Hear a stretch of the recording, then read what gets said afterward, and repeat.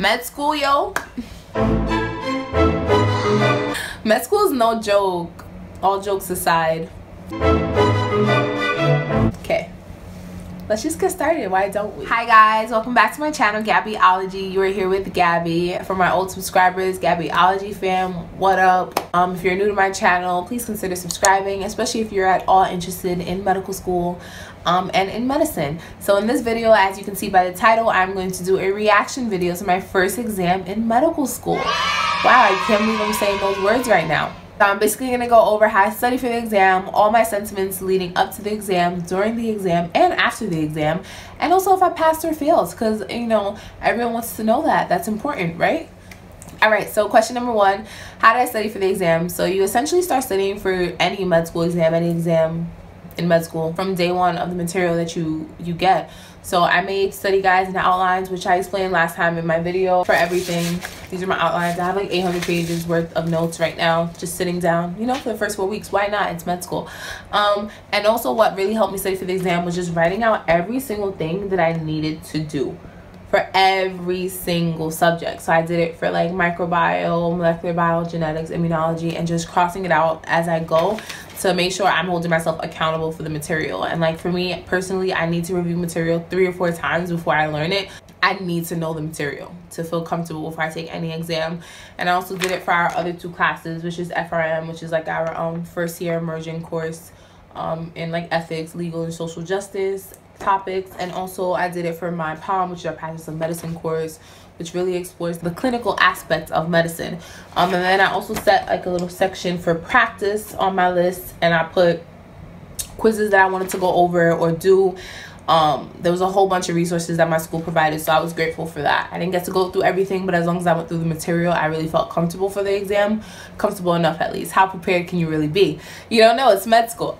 Okay, second question, how did I feel leading up to the exam? Leading up to the exam, I was terrified. The week before, me and my roommate went to church, and I was at the altar crying. Like, I couldn't do it. I was like, med school is just not for me. Like, this is too much. Like, it's actually so overwhelming, and the transition from undergrad to med school is like, how am I supposed to do anything else but study?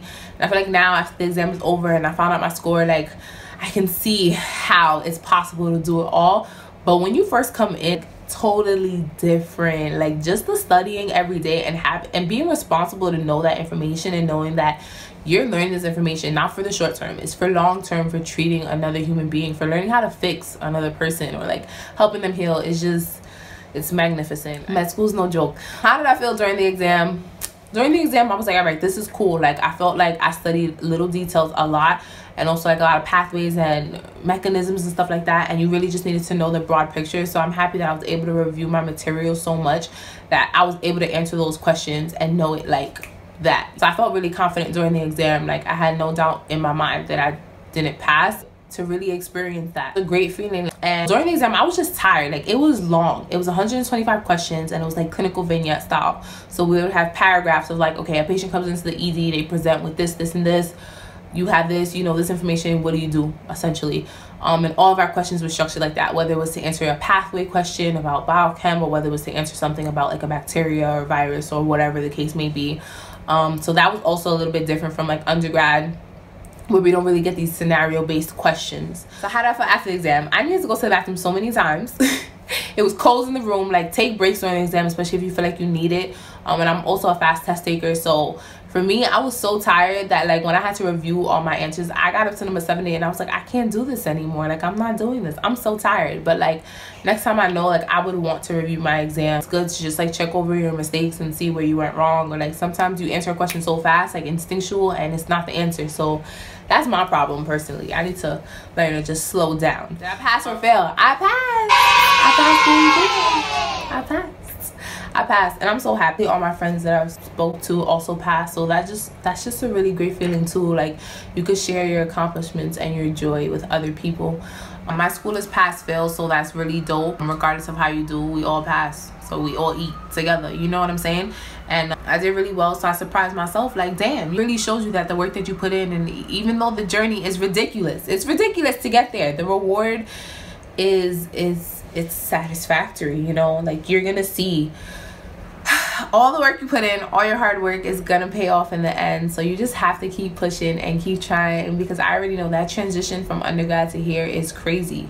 It's literally crazy, but I'm so happy because now this is setting the tone for the rest of the semester, and I'm like, all right, I got this. I got a handle on it. Like, I still want to be a doctor. Like, I still want to do this, and I know I'm capable of doing it, and that feeling it feels great. So thank you guys so much for watching my reaction to exam 1. If I could leave you guys with one piece of advice, is that the journey is always tougher and the end is always sweet. The journey's hard, you're gonna have a sweet reward in the end is gonna be so sweet.